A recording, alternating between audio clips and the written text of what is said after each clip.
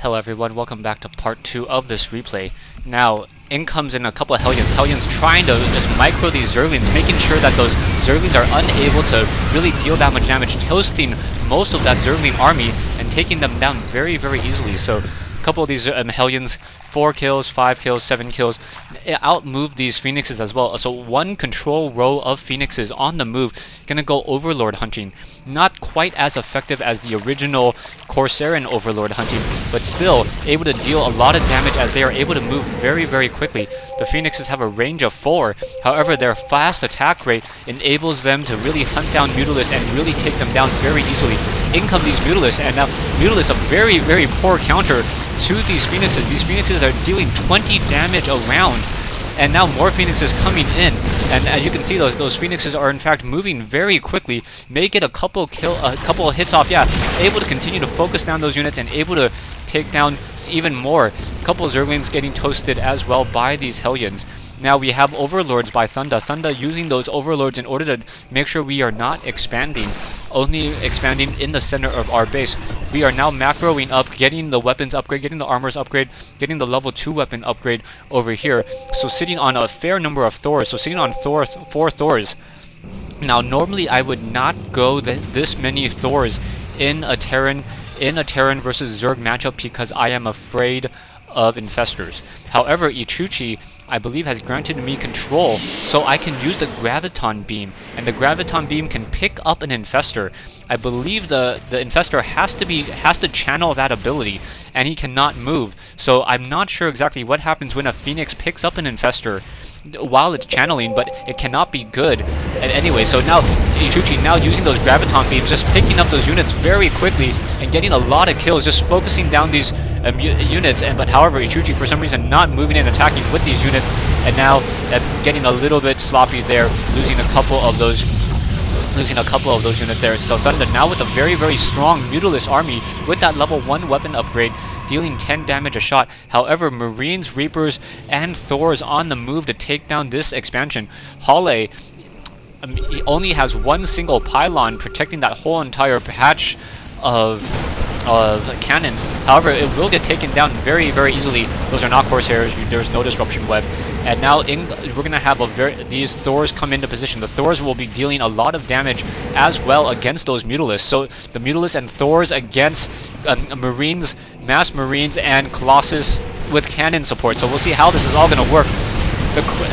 The Thors are not firing those missiles, making short work of all of those Mutalisks, but they are not firing against those against the Colossus. The Colossus have that range of 9, able to deal a lot of damage, able to take down a lot of these Thors.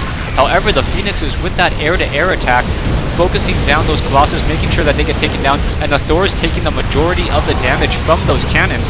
As the Thors are in fact going to go ahead and take down, remove those 3 cannons, turn them offline, make them no longer operational, using the 250mm strike cannon as well in order to take down the rest of these probes, and then going to clear out this expansion. So Echuchee using these Phoenixes very well and acting as a little bit of air-to-air support. So these Phoenixes countering those Mutalisks, those Phoenixes countering those Colossus, or giving me a little bit of an edge on those Colossus as the fight continues. Now we have Vikings moving out, Thors and Marines, no medics, no medevacs yet, I believe. Yeah, medevacs now being produced. Come in, I saw that there was an observer there, so I do a quick scanner sweep in order to reveal the observer. Gonna go ahead and move on out. Level 2 weapons upgrade, not level 3, level 2 weapons upgrade as well for the weapons gonna be researched as these Thors, these Vikings gonna go ahead and just try to walk into this base and perhaps try to take it out. Army wise, I'm sitting on a 45-50, Echuchee sitting on 29-25, Thunda sitting on a 20-50, and Hollay sitting on a 9-50. Warp Prisms on the move and perhaps trying to warp in some units to do a little bit of a drop. And the Mutalisk quickly coming in. However, they're going to be running headlong into the Javelin missiles of a Thor and the attack of a Viking with the Lancer torpedoes. So those once again getting taken down very quickly.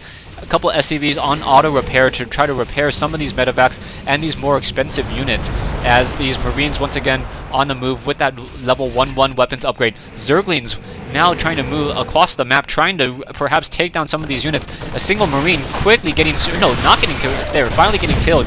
This Thor is not a good counter towards those Marines, but those Marines, no, sorry, not good counter against those Zerglings. However, those Marines with a very, with Stimpak, able to just rip through the rest of those Marines. One Thor down to 63 hit points, so I'm going to go ahead and send it back and let it be repaired. Now we have the army of Echuchee sitting on 9 Phoenixes, 10 Phoenixes, 9 Stalkers, and now a couple Void Rays as well. So those Void Rays will also be able to offer some additional air-to-air support against those Colossus. Those Void Rays will be able to focus down those units fairly easily. Those Void Rays have a range of 7, which is equivalent to the range of a photon cannon. And we'll see what's going to be happening. So Echuchee is going to come around and try to harass from this backside. And then, as the Graviton Beam picking up the rest of these units, in comes a Mutalisk. Mutalisk, however, why Graviton beaming so many of these units and just continue to fire back, take them down. In comes this army of Thors and Vikings. These Immortals, however, are somehow not on move and attack, unable to get within position, and then Hollay leaves the game. Thanks for watching, thanks for listening. I hope you guys enjoyed this 2v2 matchup here on Twilight Fortress.